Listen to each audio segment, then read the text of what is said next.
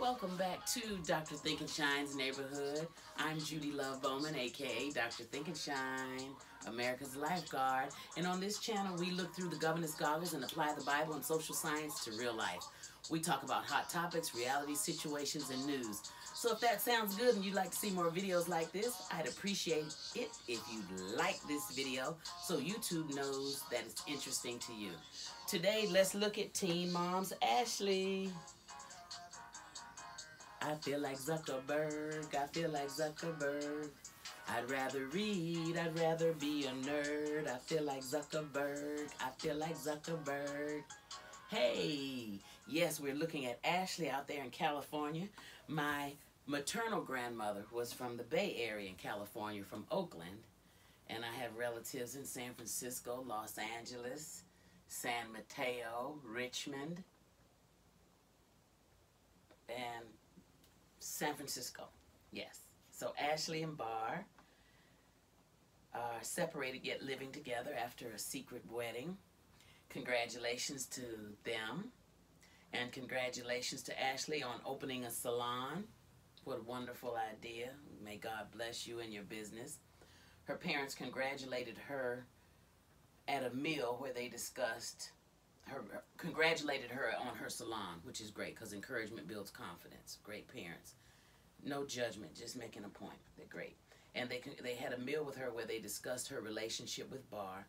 Ashley is not sure of what she wants right now because they've been having challenges. Ashley's sister Chris says that Ashley is frustrated because she was going and Barr wasn't keeping up. And I know Ashley finished school. Congratulations. Barr had some challenges. I know he missed a midterm and had some challenges. But the Bible speaks about us being equally yoked. And there's no judgment. I wish someone had told me this when I was younger. The Bible says the older women teach the younger women. And that's one of the reasons Dr. Thinkenshine is here doing this ministry. But as far as being unequally yoked, that doesn't just mean both of you are saved, both of you accepted Christ. Equally yoked means similar values in terms of how we're going to rear our children. What are we going to do as far as our educational goals? What are we going to do as far as our financial goals? Are we going to rent? I know they pay their rent, they said, a whole year in advance. Are we going to rent, or are we going to put that down as a down payment on a home? And then, see, because friends, children don't know if they're rich or poor until they're maybe 10 or 11.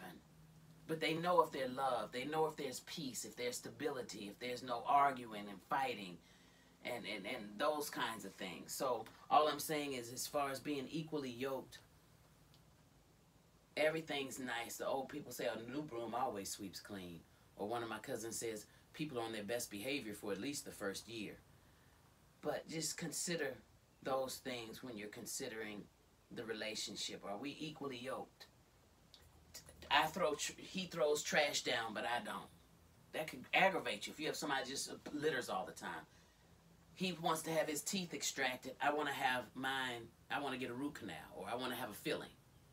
And you might go to the dentist and spend $3,000, and then you have a wife who says, "I wouldn't have put all that money across the table to the dentist."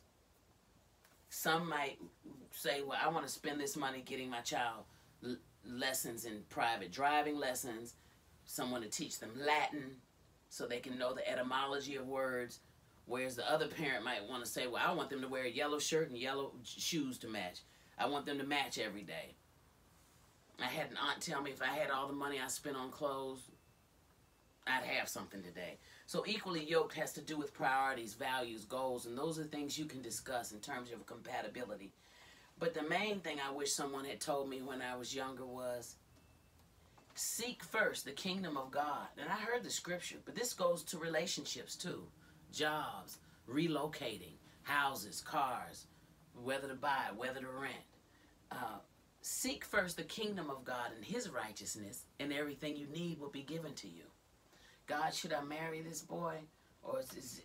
Yeah, I know we got married, but is this just for a season? Or is the season over? God, lead me, guide me, show me the way. And just pray every day, Lord, I commit this day to you. I trust also in you, and you shall bring it to pass. Father, you will lead and guide me in the way that I should go. You will give me the desires of my heart, for I've chosen to keep my mind stayed on you. Make it a reality in my life as I trust in you. Help me to follow you, Lord, in Jesus' name. See, we don't have all the answers, but we can pray to someone who does. So I pray God's best and direction for Ashley and Bar. And I know she knows these things. Her mom's a pastor. This is just for the whole wide world so we can all do better. Yes, thank you, Jesus. Share this video with someone that you needs to hear it. Ashley says she wants to handle the situation with Bar privately and delicately, as it should be. Everything's not for television. As I said, you have to be very brave to share your lives on television. And then Ashley, Chris, her sister, and her mom, Pastor T, went to Wine and Paint, and they were painting, and they were asking Ashley about the Bar situation, and she said she didn't want to talk about it. Then one of the producers started asking her about it, getting a little pushy with her. She said, "Stop asking me that. I'm done." And she left the Wine and Paint. Later, she cried on the phone with her sister and said she just needs time to process her marital business, and I understand that. Yes, she needs space. Yes, she needs privacy, and I pray God's blessing on them. Amen. That's Kennedy saying amen also. And on the next episode, Ashley and Bar talk nicely. Thank you, Kennedy. Thank you, Holly. And on the next episode, Ashley and Bar talk nicely about what they needed from each other. And Bar said, so they talked, it was really nice how they talked. And that's the way a relationship, I think, can be successful. If you're getting what you need and the other person gets what they need, that's what helps make it successful. So on that episode, Ashley and Bar, thank you, Holly. Thank you, Kennedy. It's probably an Amazon delivery. On the next episode, Ashley and Bar talked nicely about what they needed from each other, and that's good. Then Bar said, now it's putting it into motion. And there is a difference between theory and practice. So we can say theoretically this is what we should do. And then in practice, we have to actually do it. Or in the academy, they might say Praxis, Praxis. So theory and praxis. So I think they're doing great. And let me just say to Ashley and Bar and to all those who are going through marital problems, anybody, you get upset with yourself sometimes, so you're going to get upset with your spouse or your partner. But I just pray that you all will have mustard seed faith, because Scripture says that if you have faith, even the size of a mustard seed, that you can say to this mountain, move from here to there, and it shall be done, that nothing shall be impossible for you. So my prayer is for mustard seed faith for all of you. So in the meantime, the Lord bless you and keep you, make his face shine upon you, be gracious unto you, and give you peace, power, and love. More love. Boost. Yes. And 95% of people don't subscribe.